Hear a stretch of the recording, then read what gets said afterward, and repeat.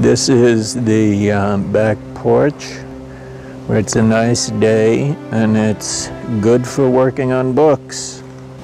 And there is the brush. Now we're out here with this brand new book. We're going to start with some gestural marks. And we're going to leave a page or two blank at the beginning here so we can decide how we want to start. And like a calligraphy, we're just making a mark like that, getting started. You can see this is bleeding through some. Now we want to use that. I'm working wet. I'm going to use this back here.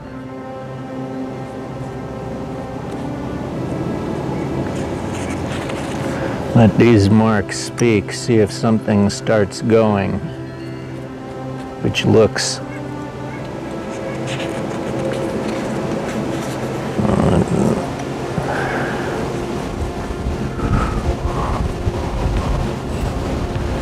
yes. Well, there's sort of a gestural thing, like that circular motion.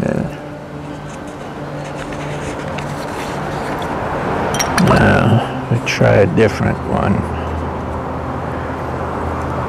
Okay. Another that way. Accentuate these marks here. We'll try this way. Back down here a little. Over here. Let's get this side too.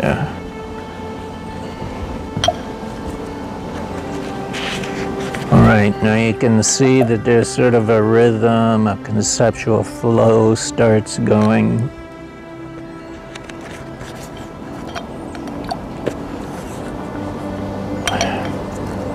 The idea is to try out all the ideas.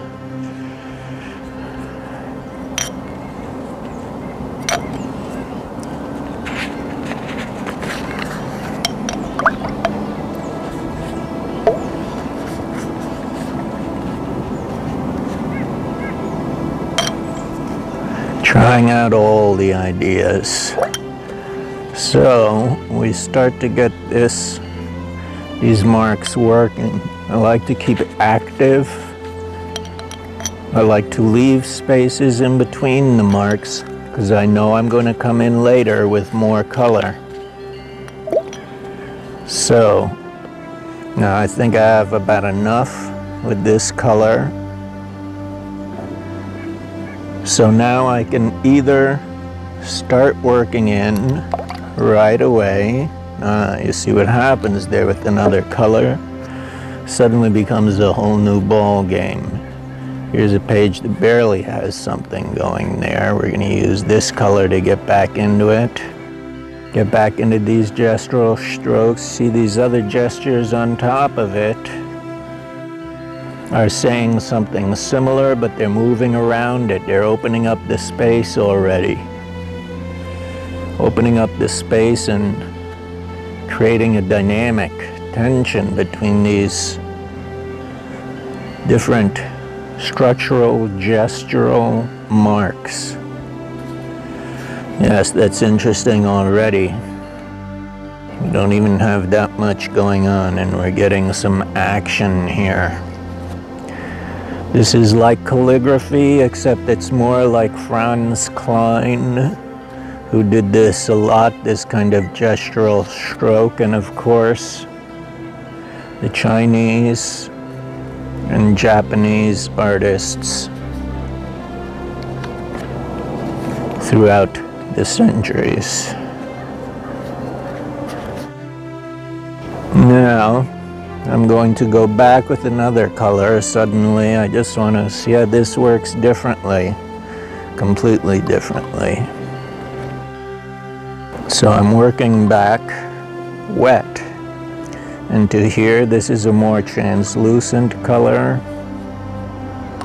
I like the way that's working, but I'll skip a few pages. I'm echoing the marks that are already there. Still leaving space for more color because we want to use that white of the page. Keep it free so that more colors can work into it. See, just a little bit there. You don't want to overload it. Skip a few pages here. This looks interesting. Look at that. There's a splash of color, huh? So just this page, and I think we'll find one here, and maybe we'll do a double feature page. We'll activate both sides of the page.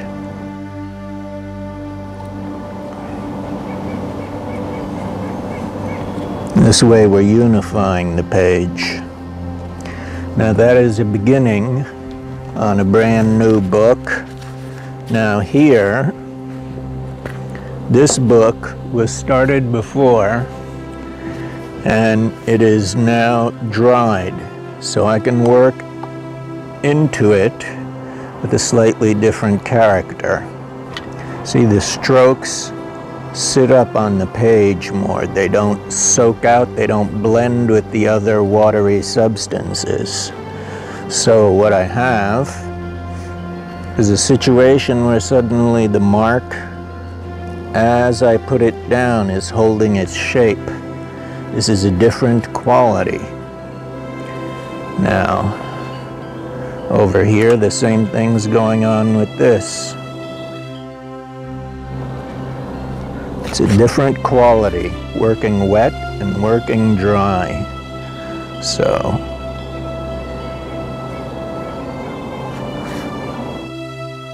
now we can try laying in an area. See, suddenly we're putting in an entire tonality of color, moving in this entire side of the page here. We'll do it similarly over here.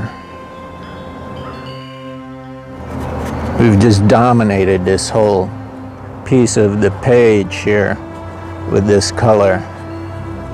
Now suddenly we're in this world of red, of pink.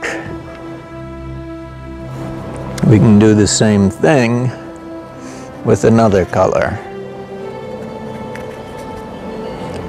I'm getting into a yellow world here. The strokes underneath, because they're dry, are going to hold up to this new soaking here.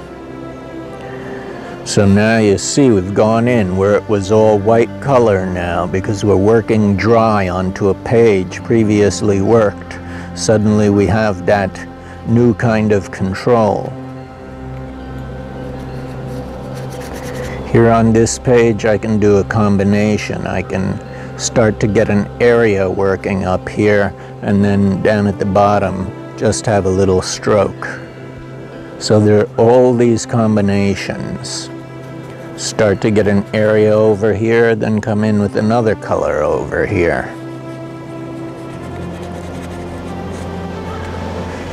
So now we start having the saturated overlapping of color. This is a nice effect which can ultimately saturate an entire page and give it some real character. This is what we're looking for, is character, saturation.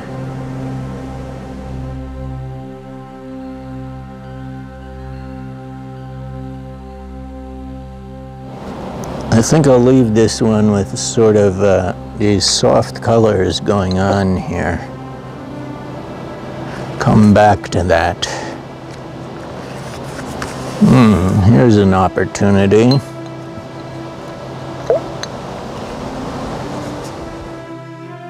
That seems a little too similar. Let's try a little bit of this.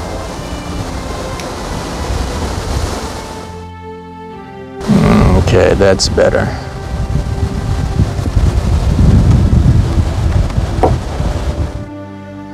Well, the wind has two sides to it.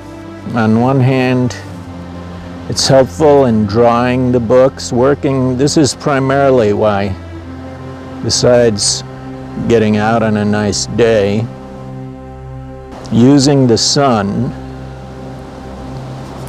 and moving atmosphere helps dry out the pages more quickly, which is something that we often want.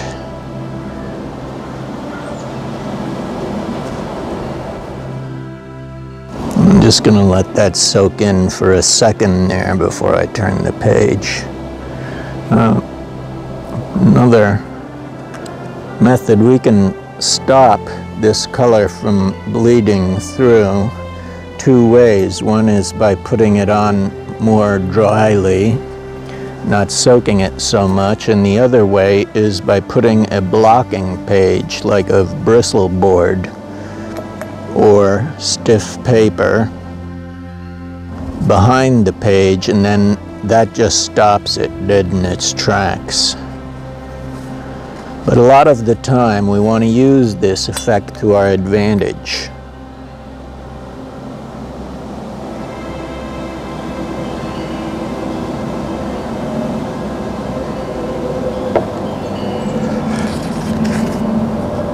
Those strokes I just put on, they were put on really quite dry, so they're not going anywhere.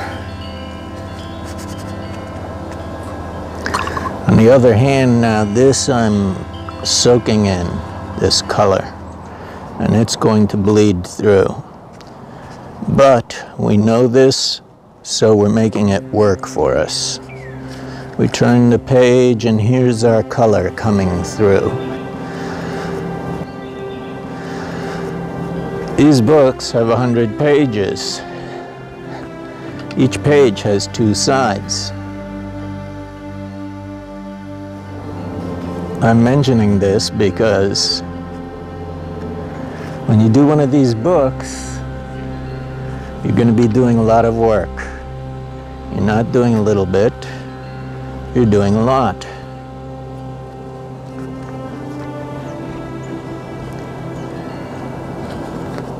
But this is what we want. This means in a compact space here, we can continue to work for a long time. It's like having many lives. This is our Akashic record of art. And we have many lives in these pages. So there we are. The beginnings of another art book. And we tie it up here. Book, brush, pigment. And there we are.